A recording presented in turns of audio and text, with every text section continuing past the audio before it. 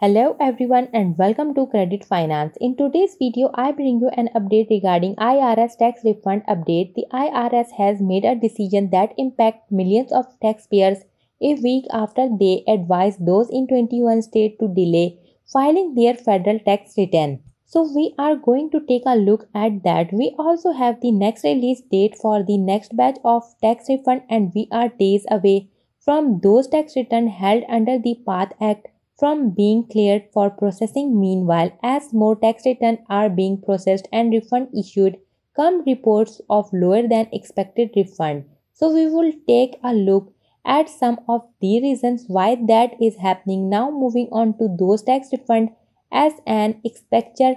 Direct deposit refunds is scheduled to be released and transmitted by the IRS on February 13th as confirmed by the user submitted refund status results seen here to allow up until February 18th to receive that in your bank account. If you do not receive it after February 18th, confirm that your bank account information was correct on your tax return and complete IRS form 39112 to initiate a payment trace training to develop news.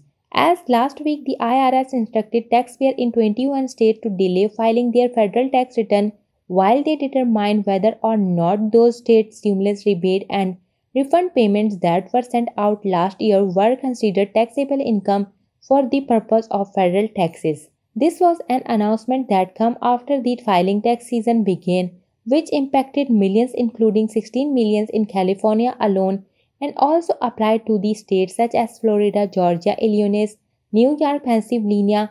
Now, after a week of waiting, the IRS finally announced a decision late Friday indicating those state payments are in fact not taxable and that those in impacted states who receive those payments can in fact continue to file their taxes without reporting it on their tax return. We will just say this had the potential of being a huge problem that could have easily caused significant issues this year, but again, those state payments many of you received last year, such inflation relief and refunds are not taxable, turning into those tax returns as we are days away from having those whole place on tax return due to the PATH Act from being lifted, and the indicators are that the first batch of impacted tax return claiming the earned income tax credit and additional child tax credit will be lifted on February 13th. At that point, those returns can continue processing and refund being prepared for release. Now there are some discussion on whether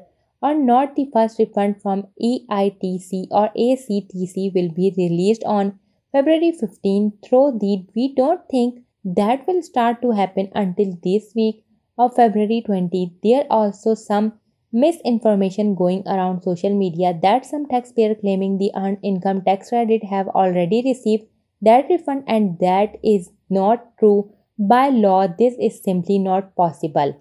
And the IRS system prevent any of those applicant refund from the being released beforehand, so as those tax returns are continuing to be processed and refund issued or coming instance.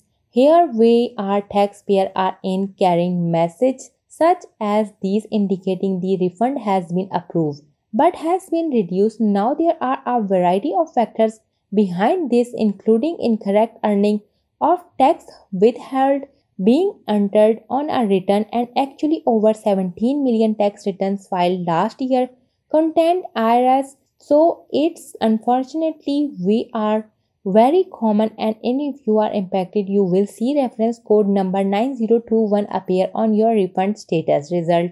Like seen here, in many cases last year the IRS automatically corrected the error without requiring the taxpayer to amend their tax returns. However, in some cases the IRS will require additional information to correct the error. Once the IRS corrects the error, they will issue you out the CP12 notice detailing the exit error they found on the return as well as the new adjusted tax fund amount you will be receiving by direct deposit or mail. Now, if you are encountering tax topic 203 when checking your refund status result as seen here, it's as a result of one of several different reasons other than a math error such as past due child support past due state income tax debate, federal agency non-tax set or certain unemployment compensation, debit out to your home state. Again, this was encountered by a number of our viewers last year, and we have already seen several cases of it happening this year again. The IRS will issue you out a notice if you are impacted this.